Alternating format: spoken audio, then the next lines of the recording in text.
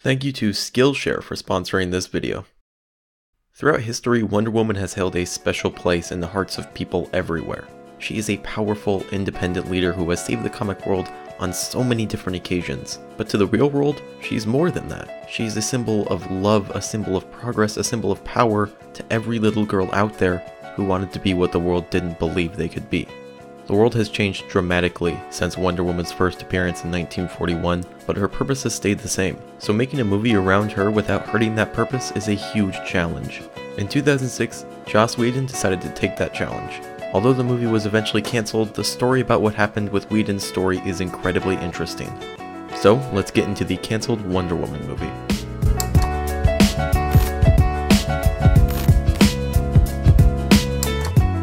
You may know Whedon as the writer for Firefly, Buffy the Vampire Slayer, or most likely the director of Avengers 1 and 2. At the time, Joss Whedon was known to do strong female characters right, so having him do the film for arguably the most iconic female character of all time was a no-brainer. At this point, Joss Whedon had an amazing hot streak on television, so he wanted to take the next step up to work on a feature-length Hollywood film. Warner Brothers was already looking to make a live-action adaptation for their DC characters for a while, so when Joss Whedon expressed his interest, so did Warner Brothers. So after he got the okay, Whedon got working on the script. Later in the video, we'll get into the full script and the ending of this cancelled Wonder Woman movie, but first let's go through the history because it's just as interesting. Lately there's been a lot of controversy around Whedon's treatment of women. His ex-wife has come out to say that Joss Whedon is a hypocrite preaching feminist ideals, so it makes this Wonder Woman script that much more complicated. This script has come under a lot of flack for this exact reason. I mean, hell, just take one look at Twitter and you'll realize the general consensus on this script, which is only making people more nervous for Joss Whedon's upcoming Batgirl film. But by far the biggest criticism of the script is that Wonder Woman is not the main character.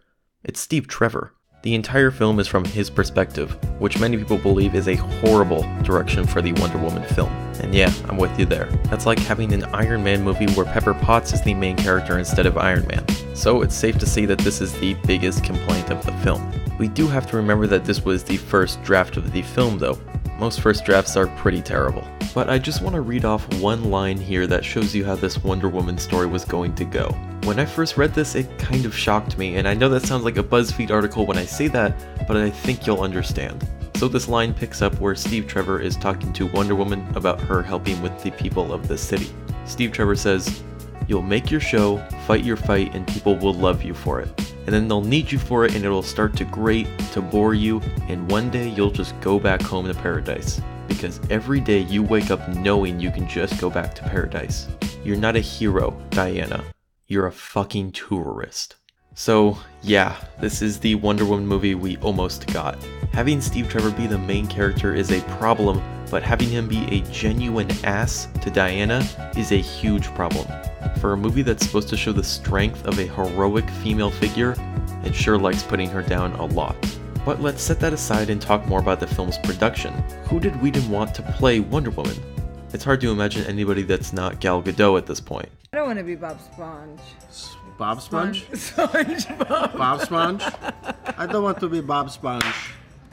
Whedon actually said that he wanted Kobe Smulders to play as Wonder Woman. And although it never happened, he was able to bring her in for her role in the Avengers. And hey, I can see why, she's a catch.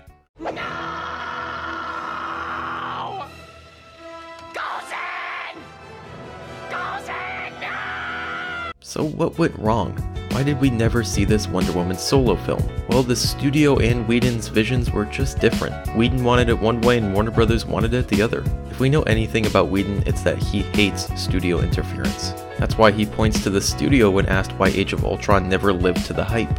When Whedon was asked to elaborate on what happened to the Wonder Woman film by Empire, this is what he said. "I worked really hard on that movie and it meant a lot to me. But I don't know if what I was trying to do would fit in with what the studio's vision is. I had to take on the film that, well, nobody liked. We just saw different movies. And at the price range this kind of movie hangs in, that's never going to work." I can't really blame them for this. If you're gonna drop hundreds of millions of dollars into an A-list superhero movie, you better be damn sure you enjoy that script. And at the time, Whedon only had Buffy and Firefly under his belt, so his name did not carry the weight that it does today. So now that we know what happened to this movie, let's get into the leaked script and the controversial story that is Joss Whedon's Wonder Woman. The beginning of the story follows the same beats as the 2017 Wonder Woman. Wonder Woman lives in the land of Themyscira, a section of land invisible to the real world. She lives there with her people, the Amazonians, a race of only women who rule the land. One day, a pilot crash lands into their territory. This man's name is Steve Trevor, and yeah, I know you guys know this part, but this is where the similarities end with Whedon's script and the 2017 version. This version takes place in present day, not World War I like the 2017 version. So after Steve Trevor crashes, Wonder Woman and Hippolyte. Here, let me just do this real quick. Hippolyte. Yeah, okay, there we go, yeah. So Wonder Woman and Hippolyte battle it out to see whether or not they will kill Steve Trevor for invading their land. Ultimately, Hippolyte wins, but Wonder Woman's passion is enough to convince her to let Steve go. So Diana goes with him, desperate to understand and help the world of men. Steve Trevor and Wonder Woman eventually end up in Gateway City, a city overrun by crime. Then suddenly Wonder Woman sees a criminal. She immediately goes to stop him, only to be shot point blank. After some recovery time, she has found a new hatred of firearms. Diana learns about the world of men as she tries to combat the crime that has sprung up from poverty and inequality, more or less taking down one bully at a time in her efforts to save the world. Whedon also depicted Wonder Woman losing in her first two fights, first against the main villain of the film, Strife, who in this movie is changed to be a male villain despite Strife's comic reputation as a towering female threat. In her first fight with Strife, a falling building takes her down, and in the second, Strife uses Trevor as a bargaining chip, demanding that she turns herself in exchange for keeping him alive, and when she does so, it leaves her powerless. It's an odd choice to portray your divining hero as genuinely helpless, and certainly a story beat that would have divided audiences. Diana remains powerless until a small meeting with Hippolyte allows Diana to find the strength she needs to fight back. After gaining her powers back, Wonder Woman boards one of the silliest and simultaneously most iconic comic vehicles, her invisible jet. Yeah, I'm not joking, the actual invisible jet. In true Whedon form, he plays it for laughs, with everyone around ridiculously confused while Diana is completely oblivious as to what is going on. Strife's whole motivation remains murky even as the film approaches the final battle, but at the heart of their master plan is a gigantic mechanical winged monster machine with 3 heads, which Strife calls Chimera. Wait, just let me do this again real quick. Alright, here we go. Cut short, you bitch. This joke isn't funny. Okay, wow, not funny, not cool, but we'll just keep on going. So yeah, at this point Wonder Woman is in an invisible jet and Strife is in a mechanical bird. It's getting pretty wacky. But with the power of love, Wonder Woman defeats Strife and saves the day. And as Strife dies, he warns her that her actions have angered the god of war, Ares, and his goofy ass mustache. And in the film's final moments, Diana and Steve share a kiss happily ever after. And that's the end of the original Wonder Woman. I can see why people believe it to be controversial, and yeah, I'm with you. Having a Wonder Woman movie feel like a Steve Trevor movie is not good for the character or her history. I respect Whedon as a director, he's made some great films and shows, but this movie would have been a huge misstep to say the least. And I'm more than happy with the movie that we got instead. And if Whedon had directed this, well, monstrosity, then we never would have gotten his Avengers, which was great, and that changed the history of superhero movies. So I'd say everything went pretty damn well for this one in the end. And if you want to learn more about, well, anything, then you should really check out this week's sponsor, Skillshare. Skillshare is an online learning community with over 17,000 classes of anything you can think of. Editing, movie production, game design, and so much more. And with a premium membership, you can get unlimited access to all of these amazing classes taught by actual experts in their field. All for less than $10 a month, which makes it one of the best deals in online education.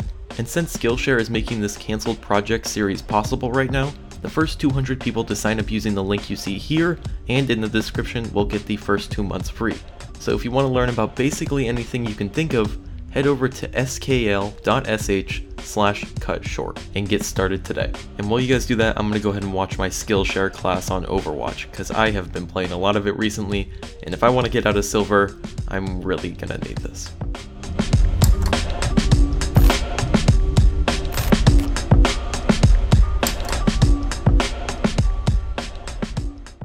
So I don't know why you're still on this video, but After editing through some of this, I actually was reading a little bit more of the script, and I found probably my least favorite line right after, "What is this, some kind of Suicide Squad?"